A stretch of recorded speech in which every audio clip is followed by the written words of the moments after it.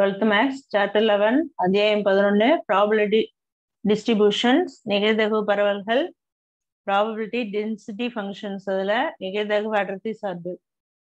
Exercise 11.3, some புக்கில் பார்க்க போகிறோம்.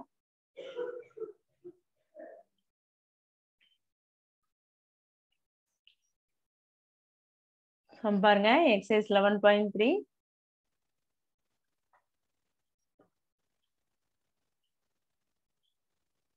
அதில் sum number 2 பார்க்க போகிறோம்.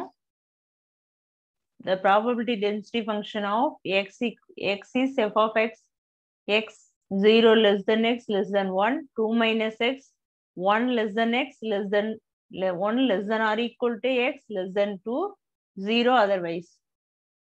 அதில் find first subdivision p of 0.2 less than or equal to x less than 0.6.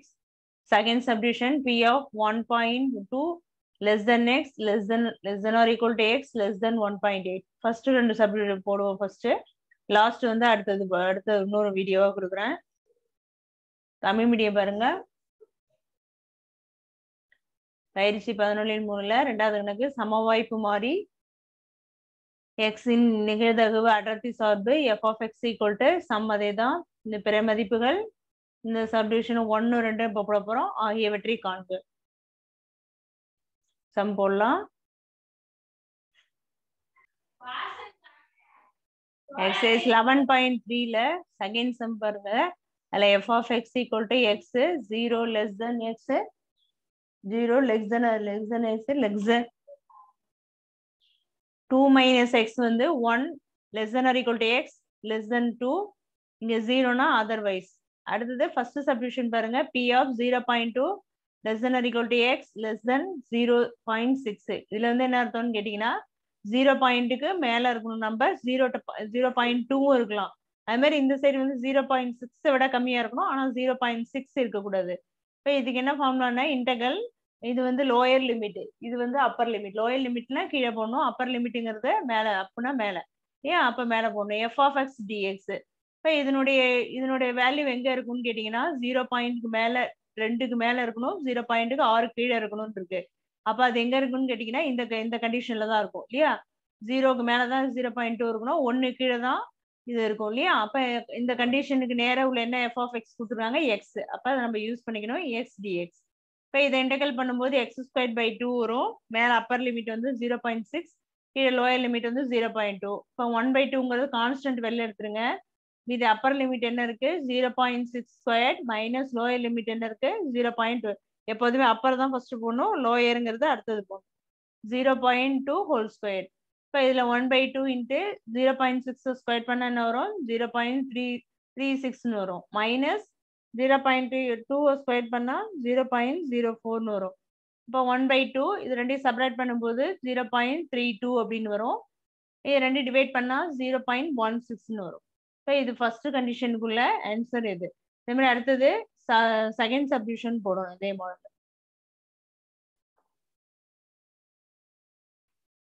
Some வந்து ரெண்டாவது சப்டிவிஷன் போட்டிருக்கோம். சம் வேணுங்கிறதுனால இதை நான் அழிக்காம அப்படியே வச்சிருக்கேன்.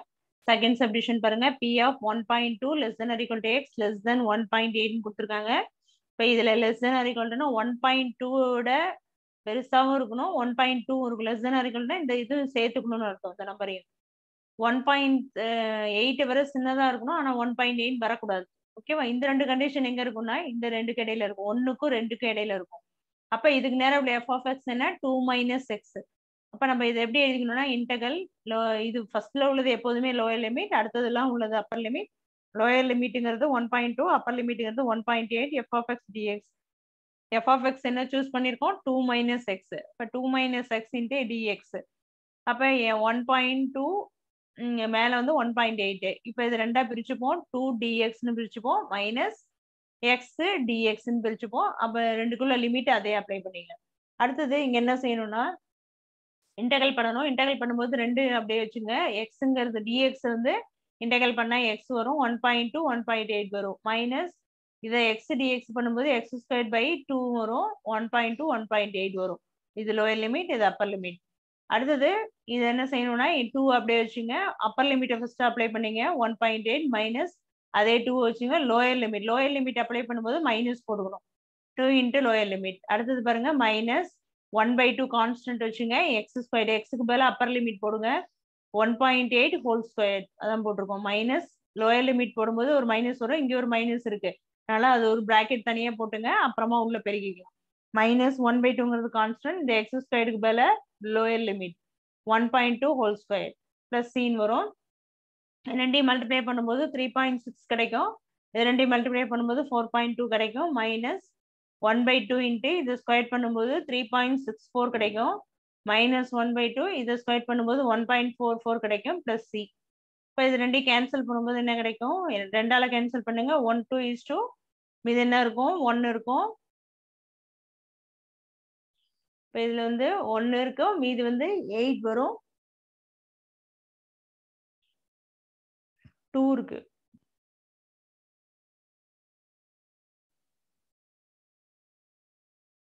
இதுல வந்து 3.24 வரும். இப்போ ரெண்டால வைக்கும்போது ஒரு 2 மீதி 1 வரும், 6 2 12, மீதி 1 முடிஞ்சிடும், 2 2 4 இல்லையா. 1.62 வரும், இதை ரெண்டால வைக்கும்போது 0.72 கிடைக்கும். இது வந்து பிளஸ் சி. இப்போ இது முடிஞ்சிச்சு. இப்போ இதுல என்ன பண்ணணும்னு கேட்டீங்கன்னா, இது ரெண்டையும் செப்பரேட் பண்ணிக்கலாம். இந்த மைனஸ் ஒன்று போய் உள்ள பெருக்கிங்க, இந்த நம்பர் வரும், மைனஸ் ஆஃப் மைனஸ் பிளஸ்ன்னு ஆயிடும், அதுக்கு ஒரு நம்பர் வரும். நம்ம எல்லாத்தையும் சிம்ப்ளை பண்ணி போட்டா நமக்கு வேண்டிய ஆன்சர் வந்து கிடைச்சிடும். லாஸ்ட் ஸ்டெப்ல 3.6 மைனஸ் 2.4 வரும்ல, மீதி இதை அடிக்கும்போது 1.62, 2 இதை அடிக்கும்போது 0.72 வரும், இந்த இடத்துல 2.4 வரும். இப்போ அடுத்தது நம்ம சிம்ப்ளை பண்ணி போடணும்.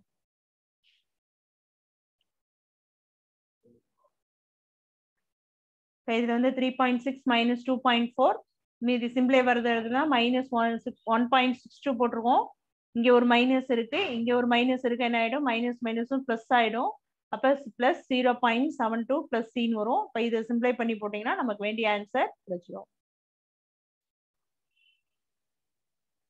இப்போ இதில் என்ன பண்ணியிருக்கேன், ரெண்டு ப்ளஸ்ஸையும் ஆட் பண்ணிக்கலாம், அதுமாரி வந்து 2 மைனஸையும் ஆட் பண்ணி அதுமாரி போட்டிருக்கேன். இங்கே சைடில் இப்போ எல்லாமே நோட் பண்ணி காட்டியிருக்கேன். போட்டிங்கன்னா இது 2 ப்ளஸ்ஸையும் கூட்டும்போது 4.32ன்னு வரும். இதுவும் 2 மைனஸாக இருக்கிறதுனால ரெண்டுத்தையுமே கூட்டிங்க, அப்போ 4.02ன்னு வரும். அப்போ ரெண்டுத்தையும் கழிக்கும் போது என்ன ஆகும், 0.30 அப்படிங்கிறது வந்துடும். இப்போ இதுதான் இந்த சம்மினுடைய ஆன்சர். இங்கே ப்ளஸ் சி போடணுங்கிற அவசியம் இல்லை, நம்ம வேல்யூ சப்ஸ்டியூட் பண்ணதுனால அப்படியே வெறும் ஆன்சர் மட்டும் போட்டால் போகிறோம். இந்த இடத்துல ப்ளஸ் சிலாம் தேவை. இதோட இந்த சம் ஓவர். இன்னொரு சப்டிவிஷன் வந்து நம்ம இன்னொரு வீடியோவா நான் கொடுக்குறேன். Okay, thank you.